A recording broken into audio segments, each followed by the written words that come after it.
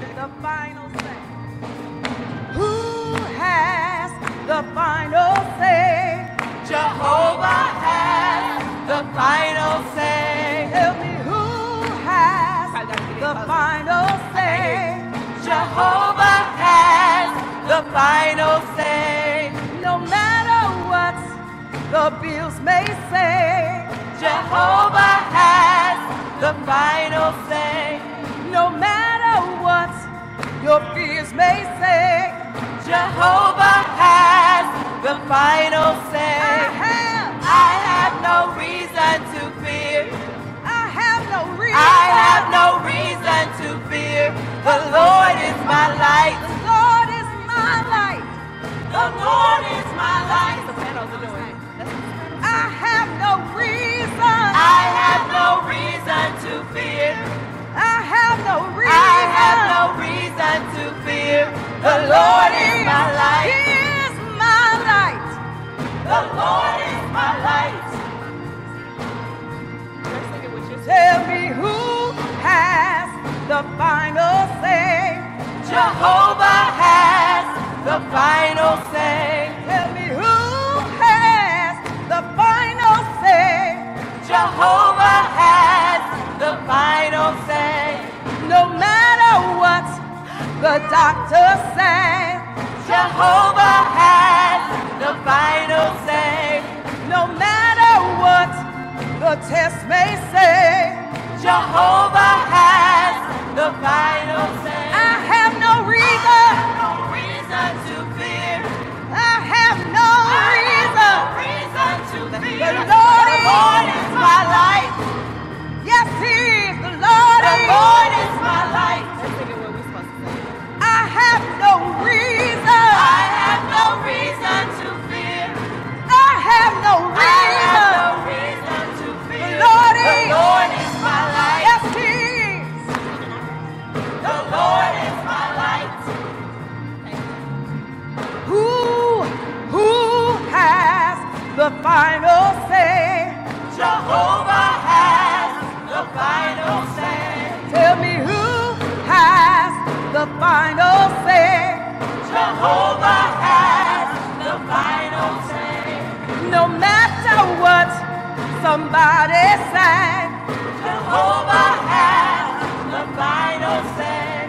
no matter what Trump may say, Jehovah has the final say. I have no I reason. have no reason to fear. I have no I reason. have no reason to fear. The Lord The is. Lord is my light. Oh, yes, He is. The Lord is my light. I have no reason. I have no reason to You fear. have no reason. I have no reason to fear. The Lord The is. Lord is my light. The Lord is. The Lord is my light. Oh, I have no reason. I have no reason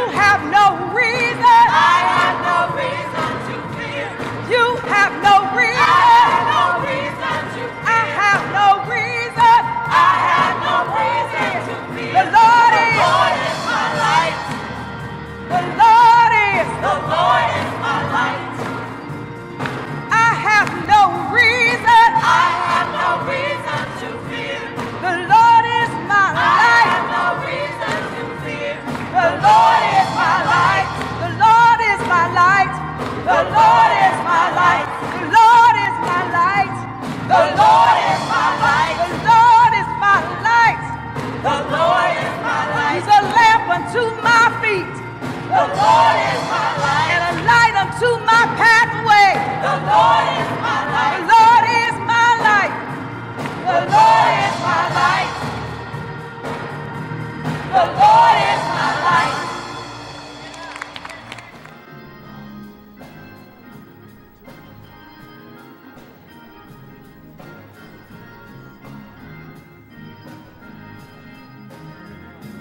We're marching to Zion, to the beautiful city of God.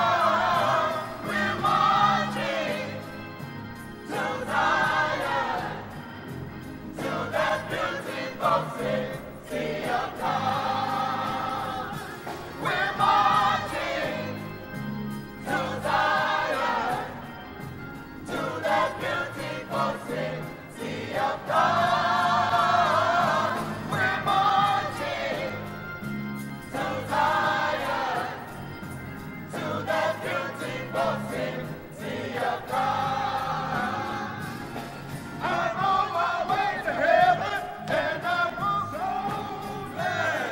I'm on my way to heaven, and I'm so glad. I'm on my way to heaven, and I'm so glad. And the world can't do me no harm. We're marching to Zion, to the beautiful city of God. We're marching to Zion, to the beautiful city of God. I'm on my way to heaven, and I'm so glad. I'm on my way to heaven, and I'm so glad. I'm on my way to heaven, and I'm so glad. And the world can't do me no harm. I'm on my way to heaven, and I'm so glad. I'm on my way to heaven, and I'm so glad. I'm on my way to heaven, and I'm so glad. And the world can't do me no harm. So glad. So glad. So glad. And the world can't do me no harm. So glad. So glad. So glad. And the world can't do me no harm. I'm on my way to heaven, and I'm so glad. I'm on my way to heaven, and I'm so glad. I'm on my way to heaven, and I'm so glad. And the world can't do me no harm. So glad. So glad. So glad. And the world can't do me no harm. So glad. So glad. So glad. And the world can't do me no harm.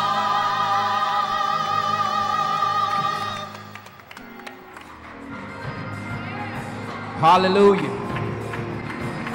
How many know that God has been good? How many know that God has been good? Come on, y'all help me worship God today. There's so many places closed down, but we want to worship God today. We didn't come to play with him today. We came out despite what is going on in the world. Come on, let's lift up the name of Jesus. How many know that God has been good? Has not God been great? You ought to tell God, thank you, because God, you're worthy to be praised. Somebody ought to tell the Lord, thank you. You've been better to me than I've been to mine own self. And for that, I want to worship you. For that, I want to call upon your name. For that, I want to give you the glory. Come on, somebody. Pleasant parishioners, help me worship God. If you're a pleasant parishioner or a partner of Pleasant Green, you ought to tell God, thank you. Thank you. Thank you. Hallelujah. Hallelujah. How great God is. How great God is. We're thankful. We're thankful. We're thankful. We're thankful today because God still reigns. Brothers and sisters, I want us to be careful. I want us to be cautious. I want us to be practical. And brothers and sisters, I don't want you to leave this place being condescending to any other church who's decided to close their doors. Because the fact of the matter is, they're doing what's best for their particular congregation. So we don't want you to leave this place saying that y'all closed, but we still opened our doors. We have a different context. And God has given me a different revelation from wherever or other churches, brothers and sisters. And brothers and sisters, we're thankful for this opportunity to serve. So therefore, what I'm sharing with you is to be careful, to be cautious.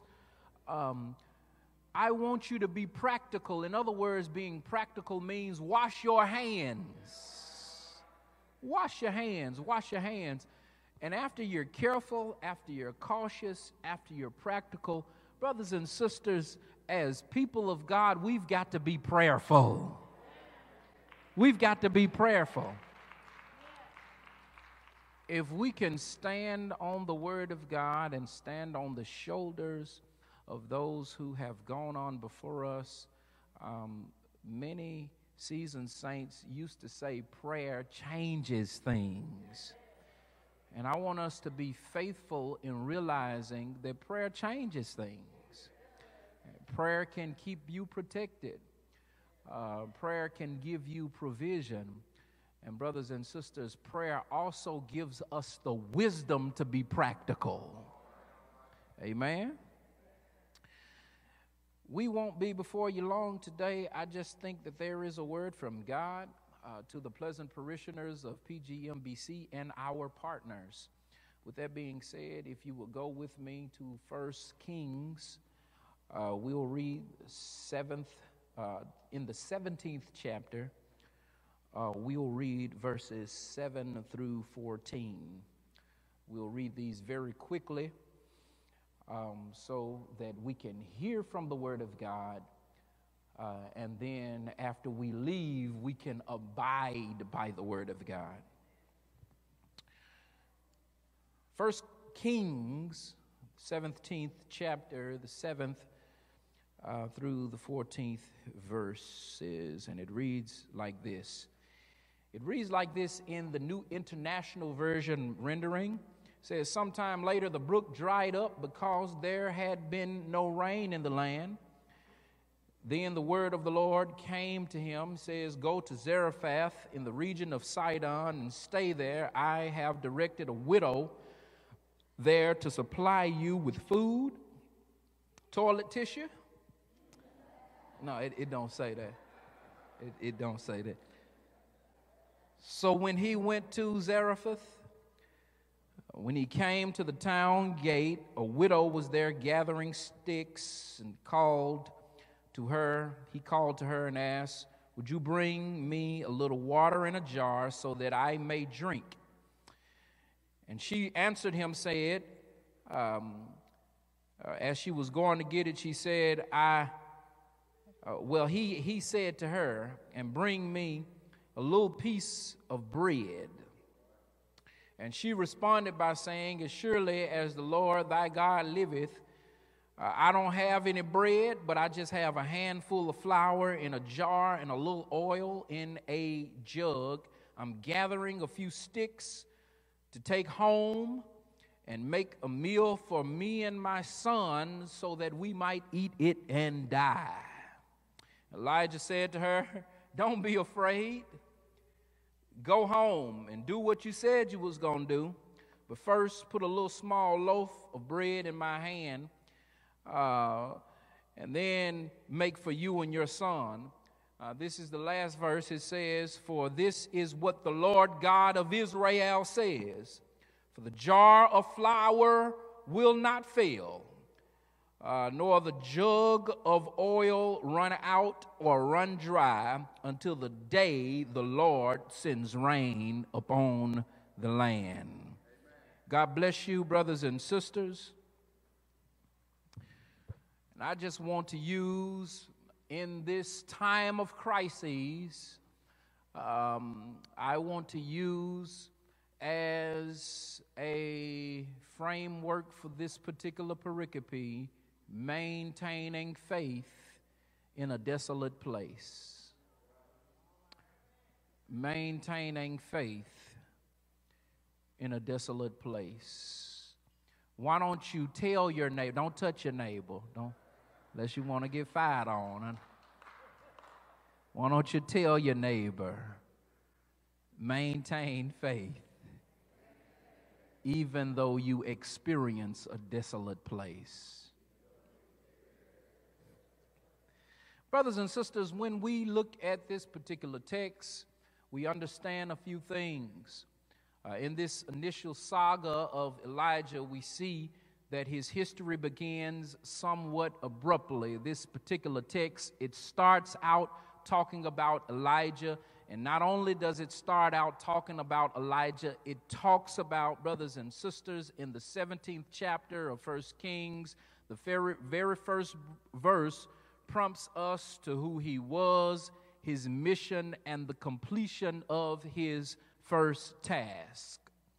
Elijah's story begins with him telling an unrighteous king that there will be a famine in the land of Israel.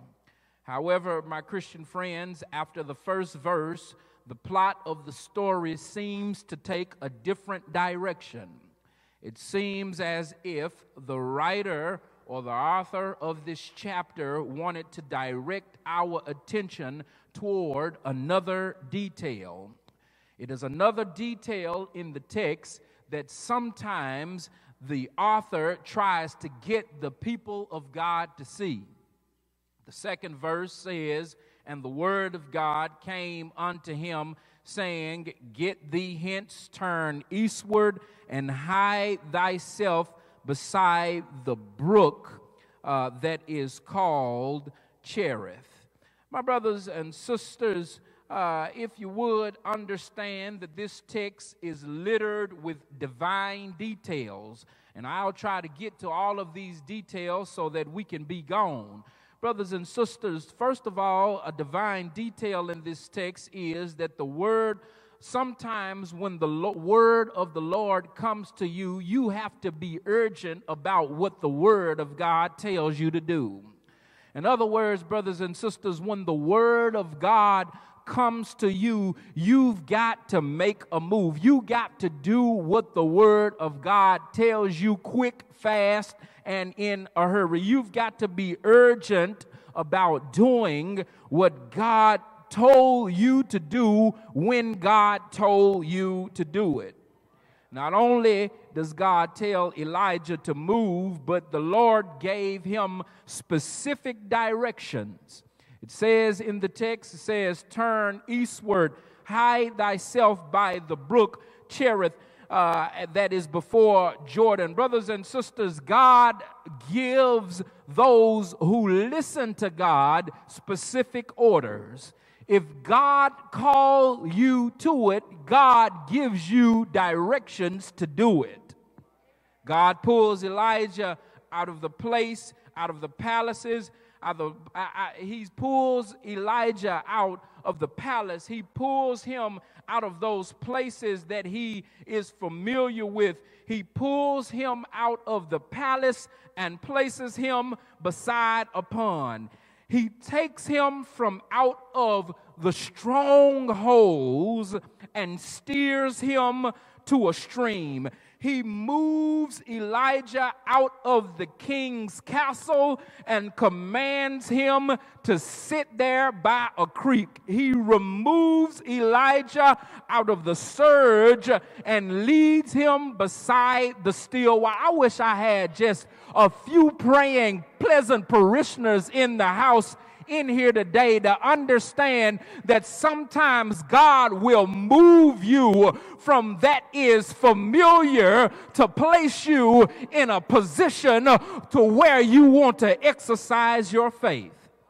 And I want to suggest to you today, again, that sometimes God moves you away from what you are used to so that God can get out of you what God needs from you. Come on, talk to me in here, pleasant parishioners. And the story continues to go, brothers and sisters, that it does not begin until Elijah is out of the presence of the palace, out of the custody of King Ahab. He's hiding beside a brook with a few bags of toilet paper, brothers and sisters, where he is forced to exercise, implement, and apply and exercise his faith in God.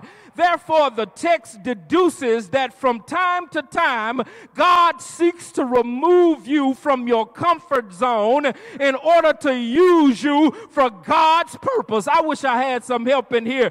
God has to remove you from your security blanket to help you remember that God and God alone is our refuge and God is our strength. God is our present help in the time of coronavirus. I wish I had some help in here. Sometimes the Lord has to take us to strange places. Sometimes God has to take us to some unfamiliar and uncomfortable situations, some unnerving jobs. Sometimes God has to take us to unfamiliar territories in life to show us that it is God and God only who sustains us. It is God who lifts us. It is God who carries us over. It is God who takes us through. It is God who provides for us. It is God who gives us provision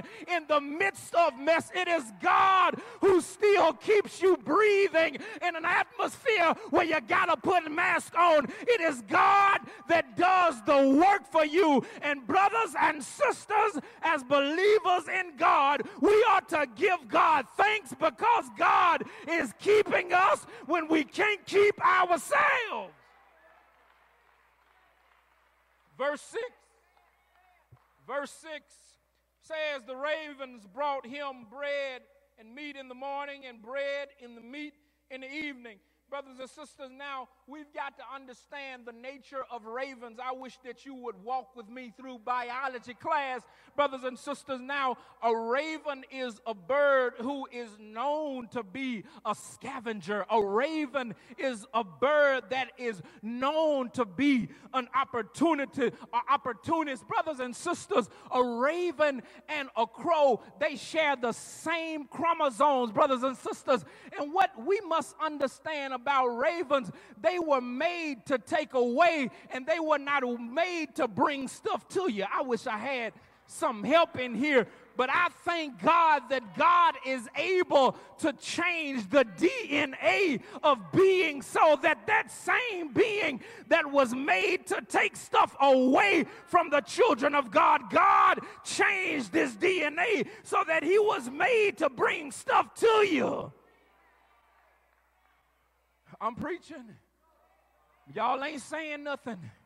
I did a little more research, brothers and sisters, and when I looked at ravens, I looked at crows, I looked at that there is a certain virus that comes from ravens and there is a certain virus that comes from crows. I wish I had some help in here.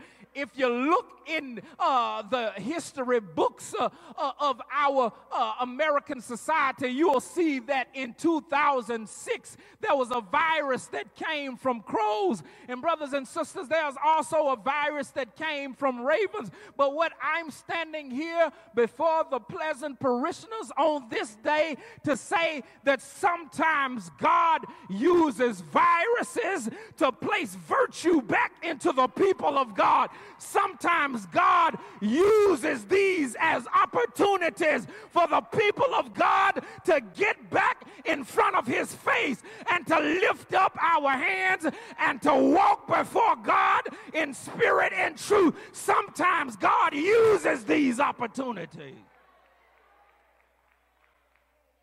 Therefore, we see, brothers and sisters, it is out of character for a raven to feed a human.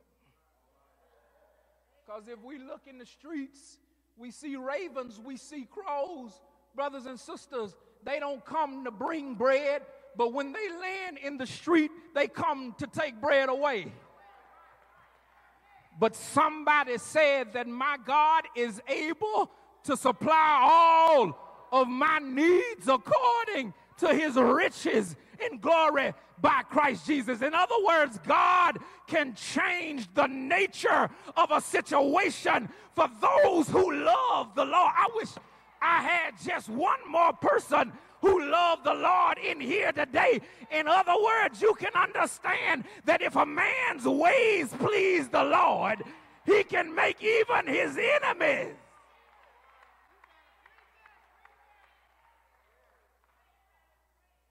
Y'all don't believe me. David discovered, the brothers and sisters, that God can take an enemy and turn an enemy into a footstool. The seasoned saints would say that God specializes in things impossible. And he can do what no other power except Holy Ghost power can do. And I need you to know that sometimes God causes oases in unlikely places. God seeks to bless you when it seems like blessing is not in order. You all remember in Genesis, don't you? I'm about to lose my voice, but I'm going to preach as much as I can. You all remember in Genesis, don't you? While Jacob was alone, God still blessed him. Come on. Here today, he wrestled with him, and he wrestled him with him, and he wrestled him with him in such a way that he said that I'm not going to let you go until you bless me. And the Lord blessed him there. Y'all walk with me. You all remember in the New Testament, don't you? Paul was on the Damascus road. And brothers and sisters, while Paul was on the Damascus road, what the text says is that a light shone round about him and he became blind. But the blessing about the text is that when he became blind, God chose his blindness to enlighten him. Talk to me, somebody. On the edge of a porous cliff, nowhere to go but down 7,234 feet down into the Arabian Gulf. The Lord still showed up on Moses, and he showed up in such a way that they didn't have nowhere to go. They didn't have nowhere to escape, but God showed up, and he made a way out of no way. He showed up, brothers and sisters, and he split the Red Sea. He allowed him to go from Peroth to the land of God. I wish I had somebody in here that knows that God sees about his children. And I don't care. I don't care. I don't care, brothers and sisters. I don't care how much your circumstances may heat up. I want you to know that God can show up to cool you down. Amen. I'm going to keep going today. I'm going to keep going even with no voice. God can show up in a hot situation and he can cool you down. I'm about to cool down in just a minute. He can show up in a hot situation and he can cool you down. Somebody said, well, Reverend Letcher, that's not in the text. Yes, it is. Let's go to the 3rd chapter of Daniel. You all remember when there was a hot situation going, don't you? There was a hot situation. The governors told everybody, you got to kneel down to our God. And if you don't kneel down to our God, we're going to throw you into the fiery furnace. There were 3 boys that said, we're not going to kneel to your God. I wish I had some help in here. They didn't kneel to that God, and they kept on praising the Lord. And in praising the Lord, they said, I'm going to throw you into a hot situation. I wish I had some help in here. And when they were thrown into a hot situation, they still trusted in God. And when they trusted in God, it was a 4th man that showed up. I wish I had some help in here. The enemy said there was 3 men that were thrown in the fiery furnace, but there's a 4th man now, and the 4th man looks like the Son of Man. All I'm trying to tell you is that when you find yourself in a hot situation, God will show up. God will cool you down.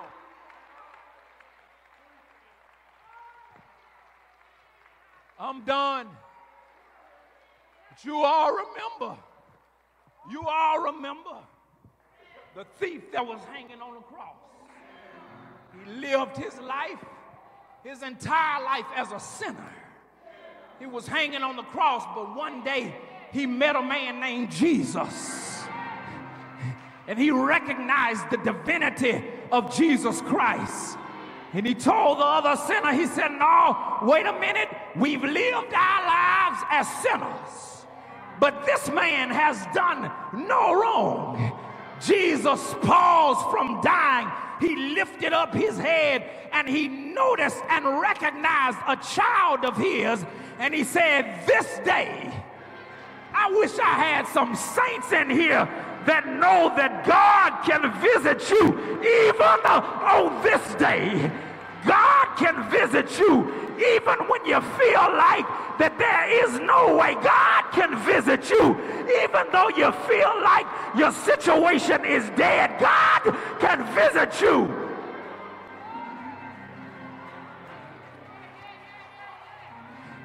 I'm almost out of here. Brothers and sisters, this text seeks to teach us that when we meet up with the uncertainties of life, when we encounter life's inclement weather, when your voice cracks, or when the coronavirus is in verity, brothers and sisters, when we struggle with the troubles of life, brothers and sisters, we've got to understand that we've got to walk by faith.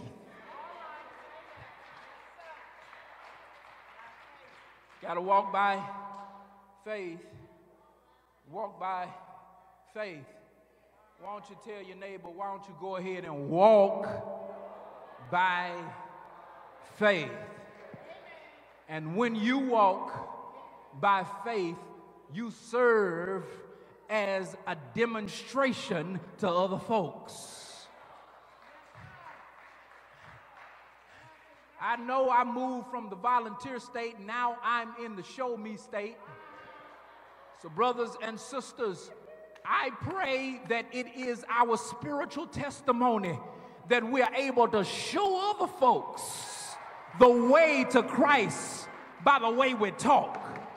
That we can show other folks to the way to Christ by the way we give. We can show other folks the way of Christ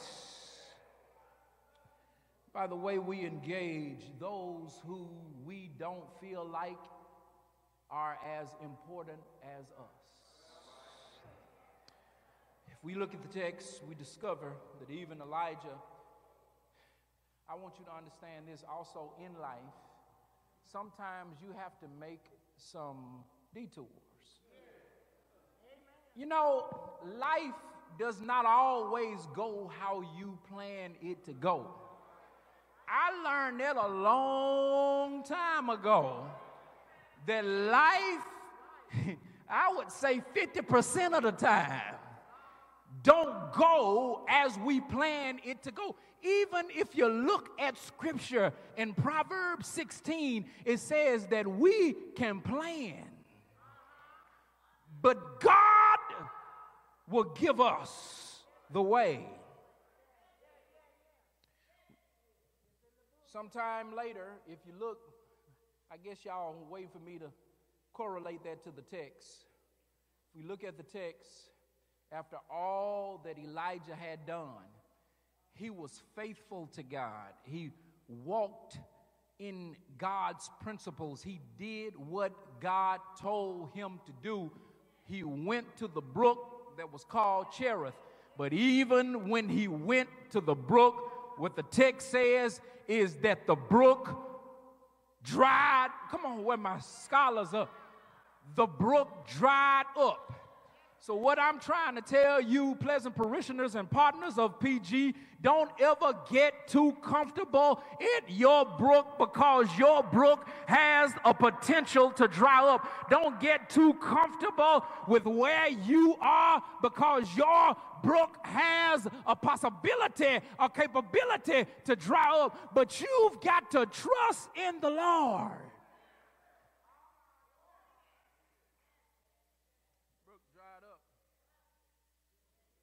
Brook was Elijah's essential source of life. But yet, even after following God's commands, the brook dries up. We must remember that although we serve a sovereign Savior, although we work for the wonder worker, although our devotion is for the divine deliverer, we must bear in mind that there is no guarantee against the dehydrating droughts of life. Our brooks can dry up. I don't know what your brook is. Maybe your brook is your fine wife. Your brook can dry up. Maybe your brook is your friendship with others. Your brook can dry up. Maybe somebody is relying upon their finances. Your brook can dry up. Brothers and sisters, whatever your brook is, if it is not God, it can dry up.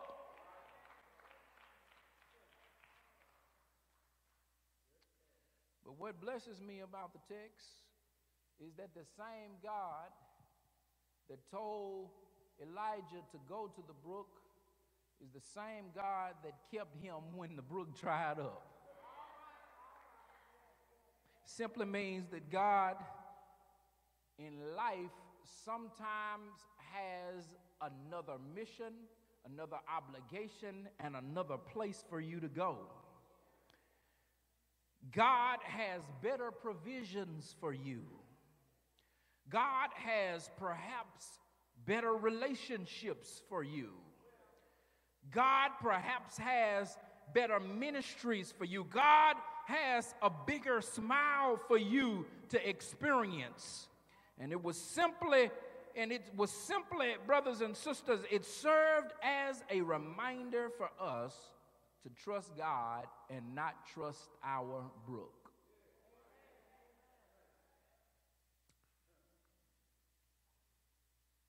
Ephesians 3:20 says, when I think a situation is down, he says, now unto him that is able to do exceedingly abundantly above all that we can ask or think, according to the power that is within us. God was not finished with Elijah, because when the brook dried up, when the brook failed, God told Elijah to go to the Phoenician city called Zarephath. Brothers and sisters, if we perhaps don't realize what Zarephath means a place of refining. Sometimes God will send you to unexpected places because God seeks to refine you, and after God refines you, God desires to bless you. The text illustrates a hungry, hammered, homeless hero as he encounters a widow, and not by coincidence, not by happenstance, not by accidents, not by chance or a stroke of luck. This widow was in the process of preparing her and her son's last meal. And as we look closely, carefully, and cautiously at the text and at the actions of Elijah, I saw that he made a demanding requisition upon the widow woman. Elijah asked her to bring him the last piece of bread. Text says, fetch me, I pray thee, a little water in the vessel that I may drink. And then he says, then do for you and your son. Brothers and sisters, he tests her faith, because many folks wouldn't give to the man of God before they would give to their child. But he tests their faith. He tests her faith. And sometimes, brothers and sisters, what I suggest to you is that God pushes you to a place and a position so that you would be forced to exercise your faith. He says to her, and I'm done, y'all. He says, as the Lord my God liveth, he says, when you do what God has told you to do, as the Lord my God liveth, he says, the barrel in the meal won't fail, nor the oil in the cruse, until God sends rain on the land. And one of the things I want to leave you with is that when you do what God told you to do, God will take care of you. When you do what God has commanded and asked for you to do, God will care for you. God will take care of you. The door of the church is open.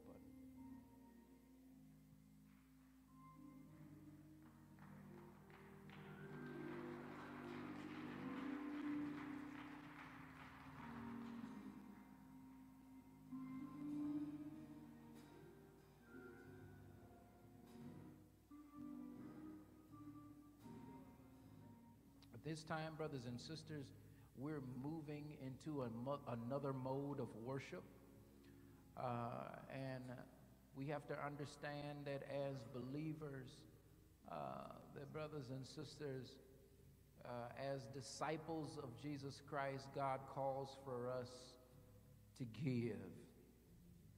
I want you to understand this. You can give without being a disciple, but you cannot be a disciple without giving.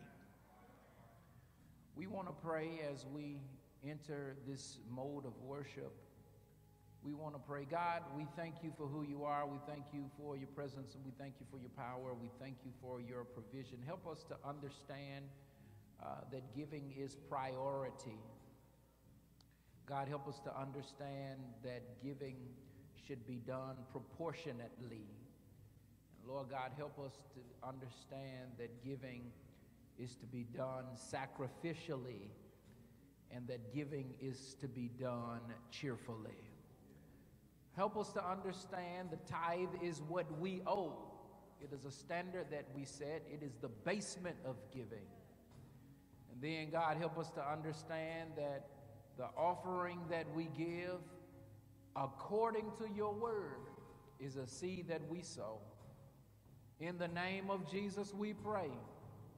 Let this teaching leak into the lives of your pleasant parishioners. And not only leak into their lives, leak into their hearts.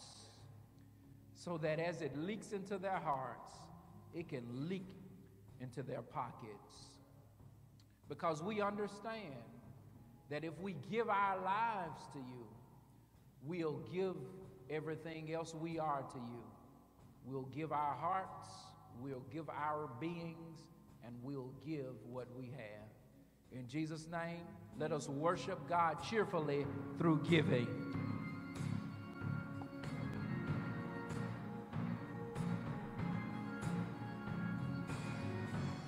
Now unto him that is able to keep you from falling, and to present you faultless before the presence of God's glory with exceedingly joy, the God that is able to keep you from all manner of sickness and disease, including the coronavirus.